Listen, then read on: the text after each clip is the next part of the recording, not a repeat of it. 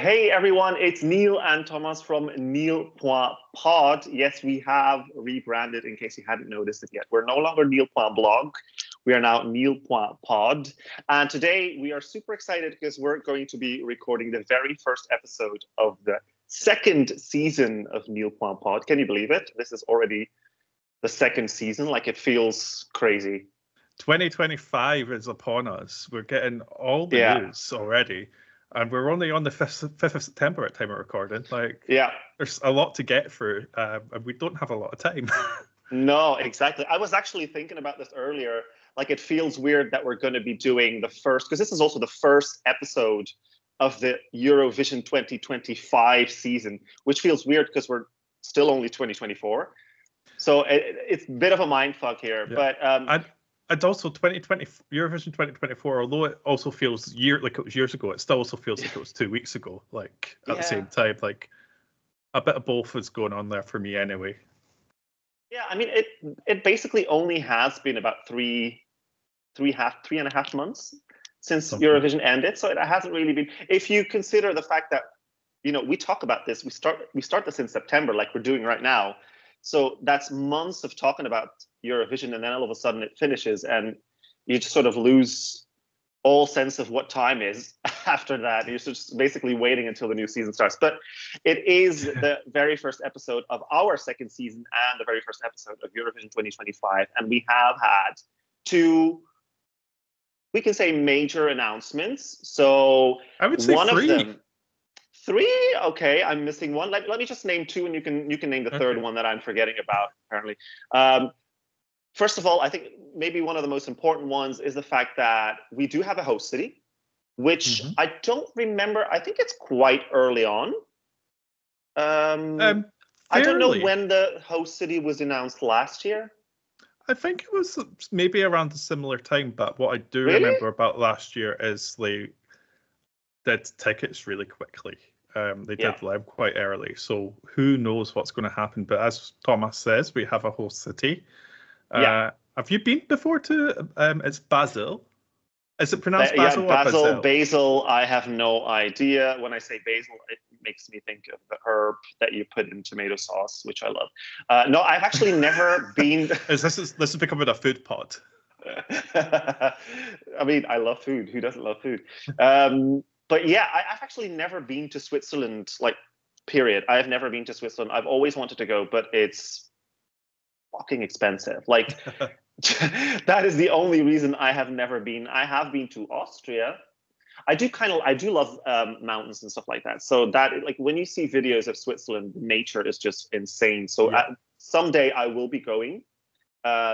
Sadly, I do not think I will be going to Basel or however. We should really look up how to pronounce the name of the city. No, because like this is just like, I think it is Basel. Yeah, okay. Let's stick with Basel. Let's stick with Basel. So we are going to Basel for Eurovision 2025. But we're not. That's the plan at the moment. We're not. We might meet up for Eurovision somewhere, but I doubt it'll be Switzerland. Yeah. But unless you guys want to donate to us. Yeah, if you even then, babe. Like I said, I might not even make it to Manchester. I still have to check with my brother. Okay, I'll edit your personal life out. Yeah, has nothing to do with this podcast whatsoever. So what are your first thoughts on Basel? So we had Geneva and Basel. Those were the two cities that were shortlisted. We know that Netta has once again failed to guess the right city. So the streak continues. So how are you feeling about Basel? I'm just coming back quickly to this Netta thing. At what point do you think Eurovision are just feeding her the wrong one to say, or like how much do you think they just know? But no, I found it quite funny because as soon as she said that, I was like, well, it's Basel. No, I don't really know a lot about Switzerland. As anyone who was at Glasgow's Je ne sais party. The Glasgow thing, the party Passe-moi, that's it. Oh, you're talking about Celine Dion. Okay, the song, yeah. Yeah, but there was a Glasgow event that shares its name. there was a Switzerland Eurovision quiz, and we came last. So I don't know anything about Switzerland. From what I saw in that little video clip they released, it looked really nice. It made me sort of be like, oh, I wish I was going. Sadly, the funds just are not there this year. But it does look good. I've seen pictures of the inside of the arena, and it does look maybe a bit oddly sized. And I'm like, I think it's all going to depend on what they do with the stage, but I'm sure they'll make it work. I mean, if anyone has the funds to come up with a good stage, it should be Switzerland, right? So I'm not worried about that. But no, it looks good. And I think from what I've read, there's some nice plans in place for different cultural events and stuff like that to coincide as normal. So I think all in all, Switzerland could be really good. And also it's just down the road from a lot of neighbouring countries. So it's really Central Europe. So that's pretty easy, So hopefully it'll be a good time for all involved, including the artists. But no, I think it looks good. How about you? What do you think of Basel?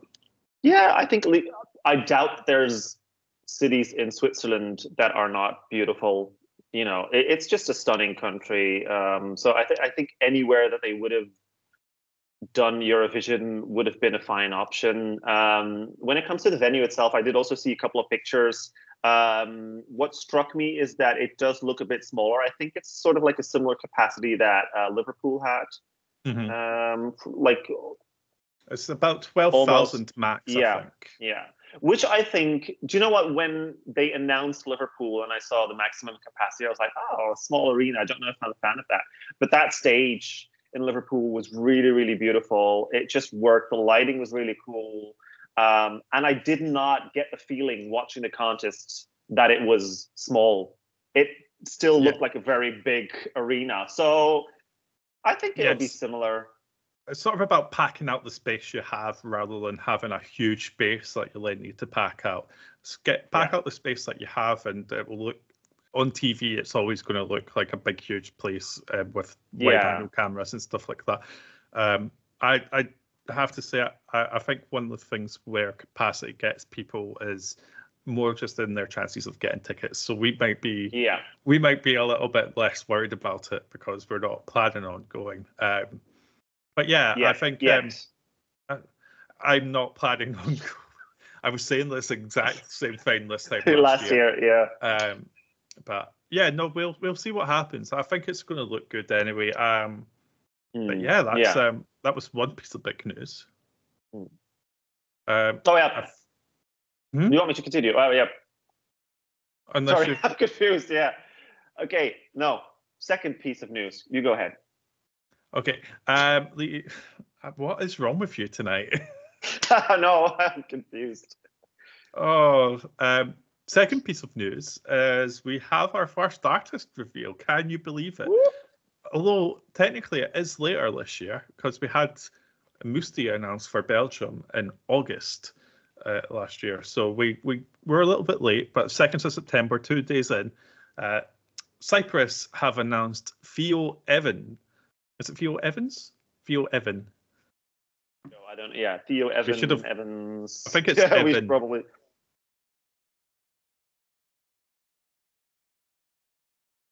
Theo.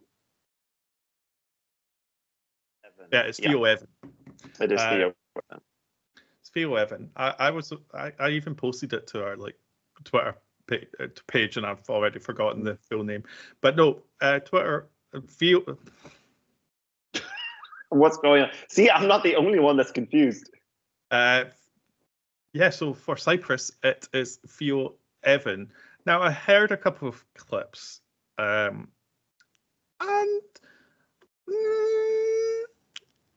I'm going to reserve judgment until they release their song, of course, but I'm not particularly inspired by what I've heard so far. Have you heard anything? Just some very, very short clips. I'm talking like 12-second clips or something. So from what I don't know, I don't even know if it's the same clip that we saw, but from what I saw, it very much felt along the lines of what Cyprus has been doing in Eurovision the past couple of years, which is just like one of those typical pop, up-tempo pop songs, bit of a summery vibe to it, not very different. Oh, I think from I what saw they something actually... completely different. Did you see like a sort of like a dance track? No, Or I did you saw see something something where it else? was like looked like the advertising for the Crow film that's out at the moment, like Black Eyes and all the rest of it.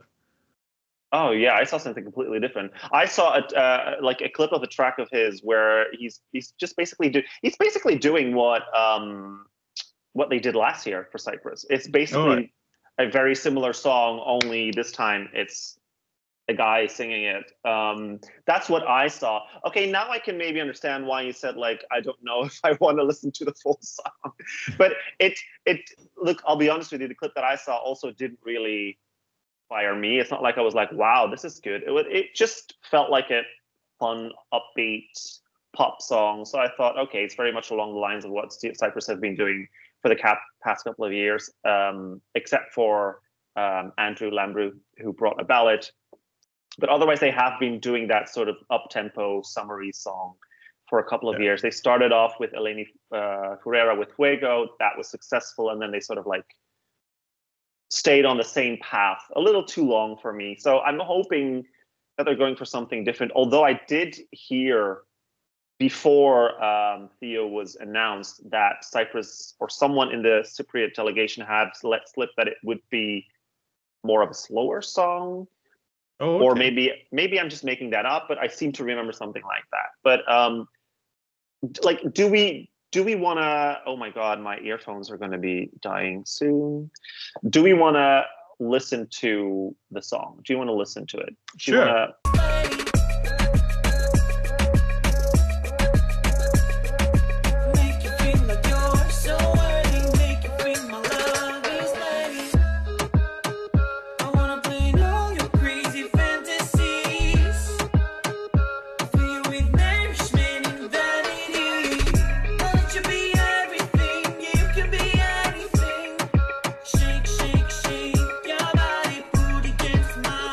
Right. Comes to a sudden end. I feel like that was just a clip that we found rather than a full video. Based on that clip, I'm still not. That is definitely not the video that I saw. He was like half naked, and I feel like I remember a bath, something. Or, I don't know. I've honestly lost track of what I've watched, but that wasn't it anyway. I'm not sure on this either. Yeah, I can see the pop vibes and the dancing is good, but I'm just not completely sold on the vocal or the lyrics. And some of the production does feel basic, but this is probably self-funded, etc. So we'll hopefully with a little bit more budget, and I'm assuming Panic Records are still probably going to be involved somehow. There might be some better production in there. What were your thoughts based on that clip? Yeah, so that's the clip that I saw. Well, I didn't see that full 1.5-minute clip. I just saw a couple of seconds on Twitter. That's just what I was saying. It just really reminds me of what Cyprus has been doing for a number of years now, ever since 2018. So in that sense, I'm not impressed. Like, it's very similar. I think I said this last year with Cyprus as well. I need them to sort of I want them to sort of step away from that and just do something a little bit more unique. I feel like Eleni Furera did bring something unique, not necessarily in the song that much, but the performance, her charisma, her style sort of brought something fresh to the contest, but now it's being done a little bit too much. So I hope they do something different. Like, it can be fun, it can be up-tempo, it can be a bit summery, but like something a little more original. But like you said, this might be self-funded. So maybe indeed with a bigger budget, they'll come up with something a little more impressive. If Cyprus wants to win Eurovision, then they're going to have to step up their game, I think. But this obviously looks and feels like a very, very young artist who might have a lot of potential. So, but it's not an Australian. He's not. I was going to say Australian. That this one's actually born in Cyprus, and I think he lives there now. So I think he went. I think he went to school in America, Berkeley School of Music, I think, or college, whatever it's called, and then is back in Cyprus. I wonder how the Aussies feel about that. They've only got one so far. They've only got one chance this year if they're taking part again.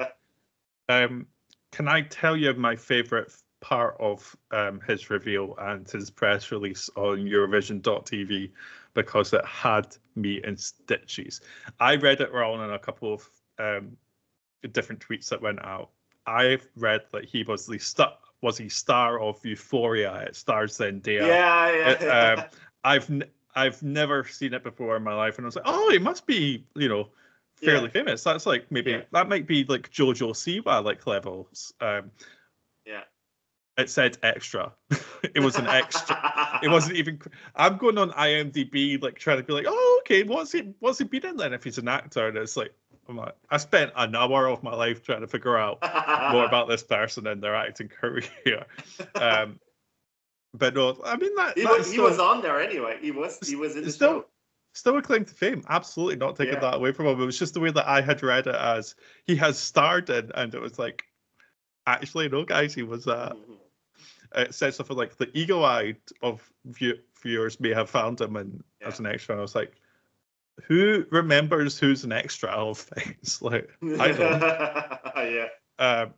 But no, I think he did that. I think exciting. We've got how many more months? 8 months of reveals to come up. So something like we won't do too much of deep diving into him until we get some of the songs. But he seems like a nice chap based on the little images. He seems like happy and smiley, so that's what I like.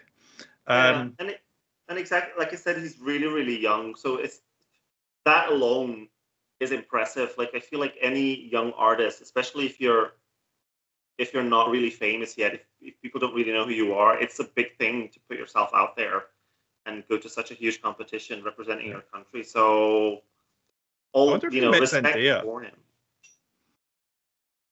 But, because of Euphoria. Maybe he did. Maybe they're besties now. BFFs. No, good on him. I don't know how old he is. I was trying to find info on that as well. But I couldn't find anything in the press release. And at that point in time, he didn't have a Wikipedia page. He might now. Yeah. I don't see a Wikipedia page. I'm checking now. Yeah, we've got a Wikipedia page and we still don't have a age. So no idea how old he actually is. But I've got to assume he's older than Celia Capsis. Oh yeah, what was she, like 17? Yeah. I know. Yeah. And how great did she do, by the way? I love her. Just how we never expected that to advance to the final. But that performance was really, really good. Yeah. It was a good performance. Do we think? Should we do an early prediction? We like to do these last year. Do we think Cyprus will qualify for the final based on what we? We said this last year when we did reaction to the song. We were like, we're basing this off of nothing at all. Now we're even basing it on less than that because we don't even have a song yet. We've got one artist. I mean, I'm not even going to attempt at saying yes or no. It really depends on, we don't even really have an artistic direction to look into. Like, okay, we have a clip of this song that we just watched, which, like I said, is very much along the lines of what Cyprus does. If it really is like that, then I could see it qualifying. It is something that tends to gather enough televote points to advance to the final, depending on the performance. But I will say I'm going to need more than what this clip showed us. Although I do have to say it does sound like a nice summer bop. I can totally see myself vibing to this on fair. a beach, like in some sort of beach bar, and just having a cocktail in Cyprus. So is that what you're going to be doing on holiday next week, Len? Yeah, although I will not be doing it in Cyprus. I'll be doing it in Spain. Of course. I would love to go to Cyprus, actually. Yeah, well, I've been to Greece, and that's lovely. Cyprus would be nice, I feel. Yeah. Third piece of news that Mr. I was going to try and pronounce your surname, and I've completely fucked it up again. Okay, third piece of news that Tomas has completely forgotten about or missed or whatever is Montenegro are back. Oh my God, yeah. It has been confirmed that not only are Montenegro back, they are having a national final. And it's like early national final. They're doing it in November. Montesson. That might be the first song of Eurovision 2025. It could be. I don't think anyone will be earlier than that. Yeah, so we'll see what happens. But a couple of people in our group chat keep going like, I can't believe Montenegro decided to come back the year it's in Switzerland. Which I get to a degree, but no, I'm sure they'll do fine. I am one of the few people I think who was still very gutted that they didn't qualify last time around. I absolutely loved Vladana's song. I thought it was beautiful. I understand it wasn't necessarily fun or anything like that, but I thought it was gorgeous, brilliant. I want to see what they bring this time. But exciting, we've got a country coming back. We've still got no words on any potential withdrawals either, so we'll see what happens. I think was it Norway that was deciding sometime this week or next week whether or not they were going to announce whether or not they would be competing or not? I think that was Iceland, babes, but it was Iceland. Yeah, it was Iceland. I've got a feeling that they'll be in anyway. I wasn't querying them. But no, we'll see how that goes. That's the first real bit of Eurovision 2025 dealt with. We've got a host, we've got a returning country, and we've got an artist. And it's only the first week. I do think it's going to go slowly now, though. I remember last year Musti was announced, and then it was a whole long bunch of nothingness until the first national final kicking off. So, I mean, we might get some names here and there for some national finals. We might get some UMK names. We might get some, I don't know, MGP names or something like that along the way. But it's going to be a while now, I think, before we get our actual first song. I do actually think Montenegro might be the first one to select their song, which is really early, by the way. November is very early. Yeah, that's even before Thickness. So yeah, I mean, do you know what? Not so much bothers me, but what scares me about that is if you release a song that early, you really risk people being sick and tired of it by the time that Eurovision comes along, especially like the actual Eurofans, who are mostly the people that vote. It might be a good idea to have your artist announced really early on and create some buzz, but to release your song so early, I think it's a very risky thing to do.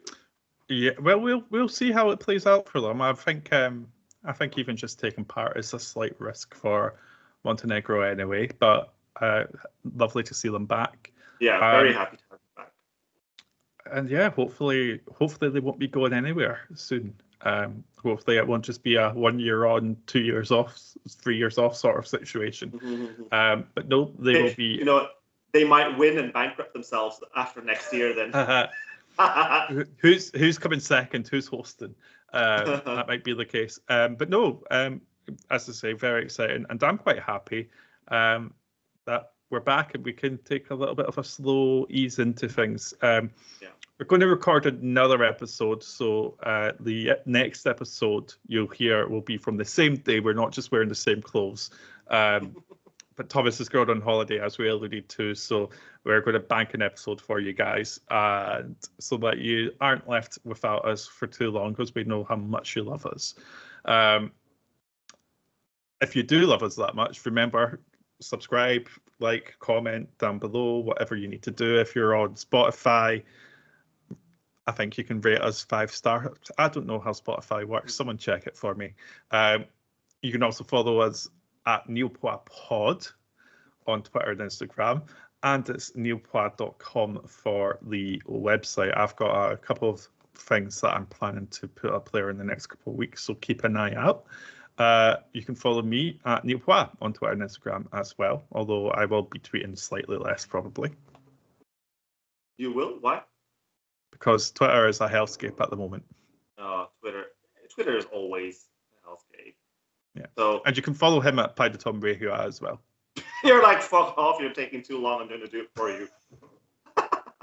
I just thought you'd forgotten. No. Okay. Do you want to do it yourself? No, it's fine. You did it. You did it perfectly. Oh, did I? I think that might be the first time I've said it right then. Okay, we'll leave you there. We love you guys and see you next time. Bye.